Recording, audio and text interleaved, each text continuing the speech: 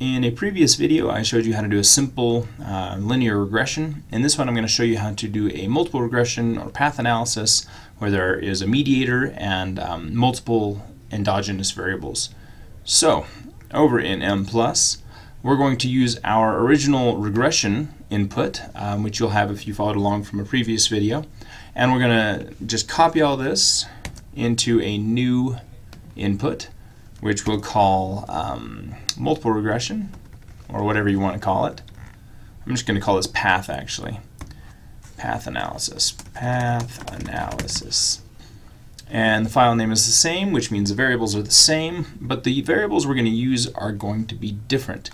Let's say we want to test a model that looks like this, where we have one dependent variable here, preceded by a couple mediators, preceded by a couple independent variables. And we want them to be all related like this. The way you do this in Mplus is like this. Let's see. First off, we got to bring in the right variables: useful, enjoyment, decision quality, and then frequency and experience. Let's see if I can remember that.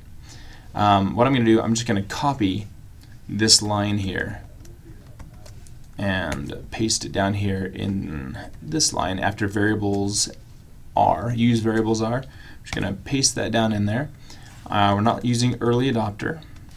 We are using decision quality and usefulness and enjoy. We're not using child order. And we're not using gender. So now we have just the variables we're going to use.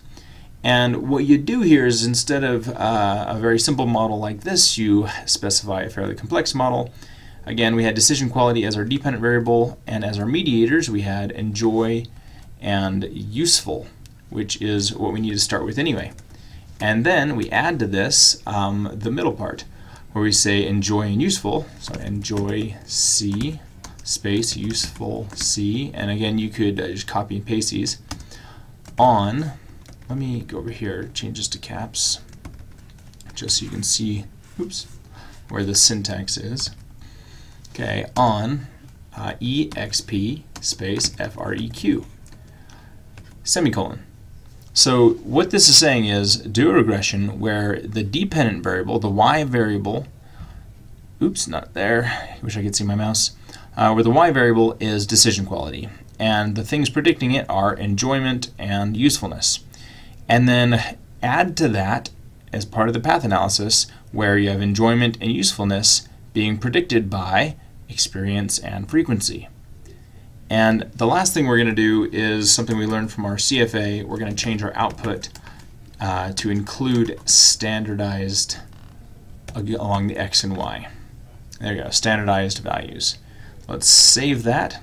Let's call it path, Mplus Path. Mplus Path. Save that. Run it.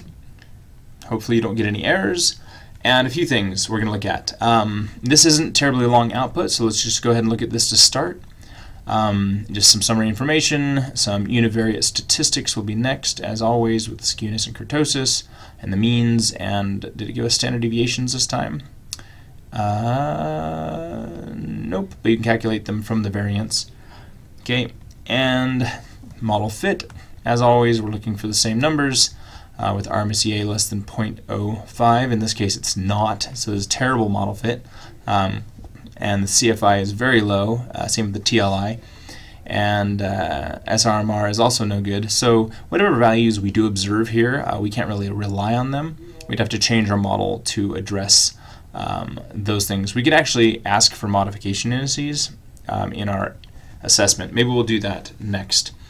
But here are the results. These are the unstandardized estimates. We're actually just going to scroll down to the standardized estimates here. You can see which ones are significant in that two-tailed p-value column. Looks like most of these effects are significant.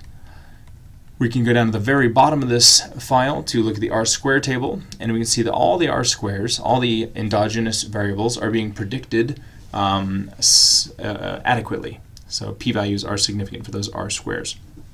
Although some of them are fairly small. 0.072 is not a very high, I wish I could see my mouse, 0.072 is not a very high R-square, although it is significant. Now what we can also do is we can look at the diagram. If you hit Alt-D or go up to Diagram, View Diagram, this will show us our model. These are the unstandardized results. Let's go to View and make sure we're looking at STDYX estimates.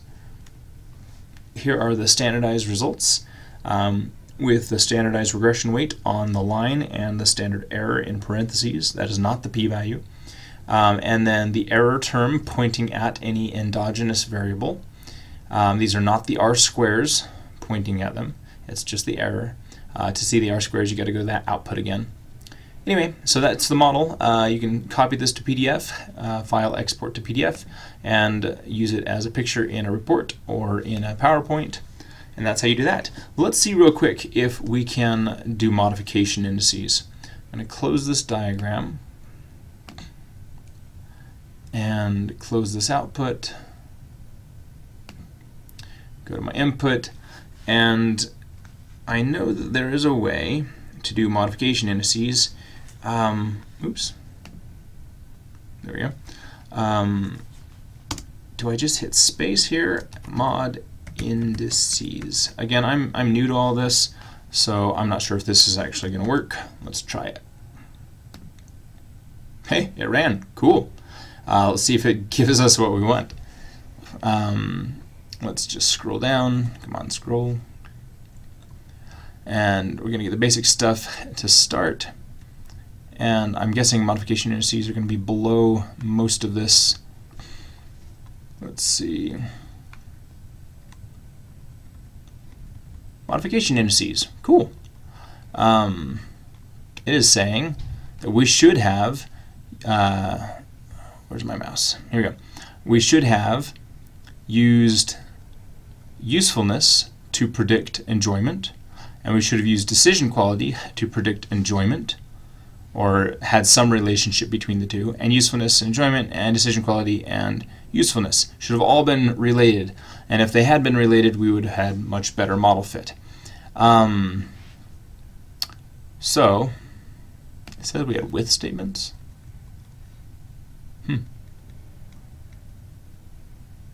Interesting.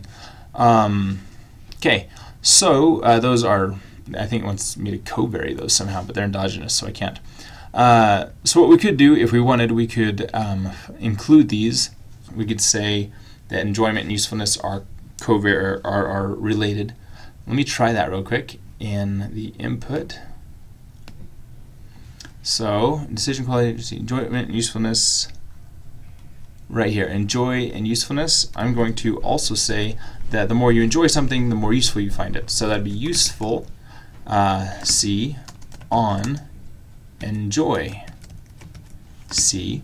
And you see when we add this, what's going to happen, let me save this. You recall our model fit was horrendous, right? In fact, let me just go back here so you can see exactly what our model fit was. If I scroll up, here it is. Our CFI was 751. Pretty bad. So let's go ahead and run this new one where we accounted for that new path. Run that. And let's look at our new CFI. It was 751, and now it is 1. How about that? That looks like an error almost. Let's look at the diagram. Here's the diagram.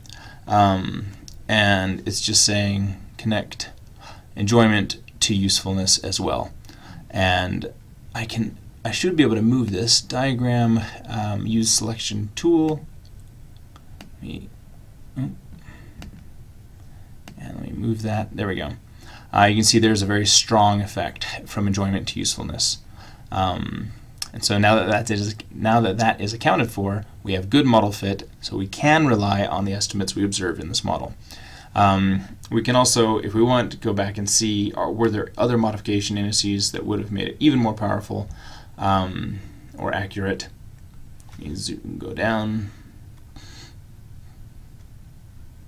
Keep on going. And it says no, there were no modification indices that we could add at this point.